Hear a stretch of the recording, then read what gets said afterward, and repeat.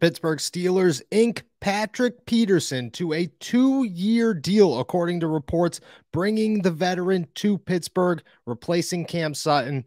It's a huge move, a very unanticipated move, one I did not see coming at all. And I thought the Pittsburgh Steelers were going to dive into free agency to get a cornerback, especially after they let Cam Sutton go to Detroit. But I did not see Patrick Peterson being that guy. Let me tell you what they're getting. They're getting a 13-year vet in the NFL who is coming off a 5-interception season where he gave up a 59% completion rate on a career high 89 targets. That's not bad for a dude who is going to be 33 years old by the start of the season. Look at, is it Cam Sutton? No. Does it replace Cam Sutton? Yes, kind of. This is not a Joe Hayden-like move, and I see that all over social media already with people talking about, oh, this reminds me of when the Pittsburgh Steelers signed Joe Hayden. Yes and no. They are looking for a veteran, somebody that could come in here and educate and kind of mentor and bridge those younger guys that they will draft in the NFL draft next month.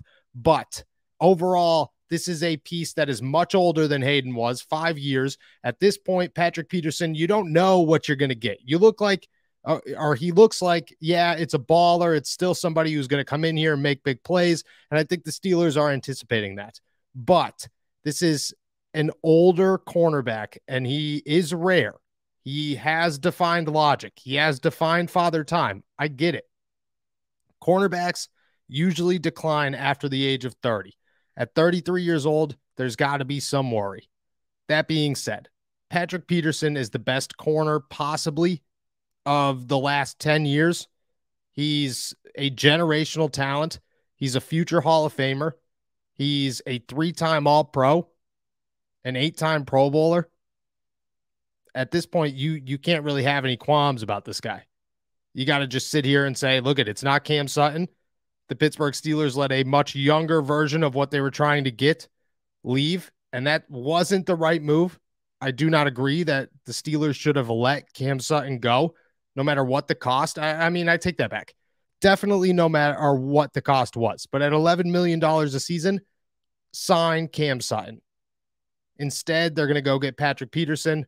I think it's a good move. I think it adds some splash, some flair, a little bit of excitement for this defense. And I think somebody who's going to turn the ball over, somebody that you want to mentor your 17th pick, and chances are another very high pick.